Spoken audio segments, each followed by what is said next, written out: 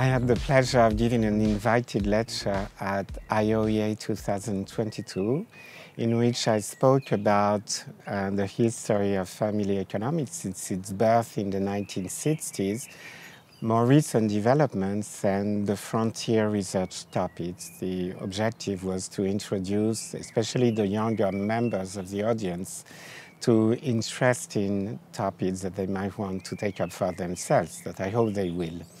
So I started with Gary Becker's pioneering contribution in the 1960s and early 1970s. Then I spoke about the new ways of modeling choice within a household, in which we do take into account the existence of different members with different preferences within the household.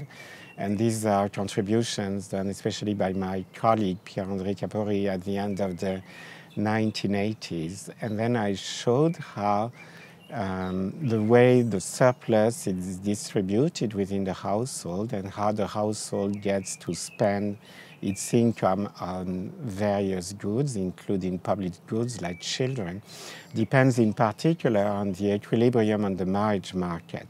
The very idea that there exists something that we can call the marriage market is a bit alien to non-economists, but it makes plenty of sense. We all know that there are some partners that are in high demand on the labor market and on the marriage market. And it seems quite reasonable to think that they will be able to appropriate a larger part of the surplus that is created by a marriage. As it was Gary Becker's brilliant contribution at the beginning of the 1970s to model equilibrium in the marriage market as a matching process.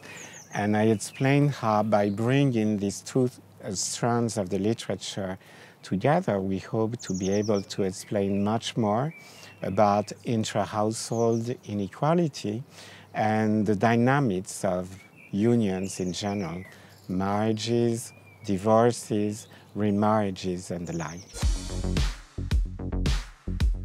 So I had a great experience being at IOEA this year. As you can see, it has a very warm and relaxed atmosphere, and it's been a very enjoyable experience throughout. I highly recommend it.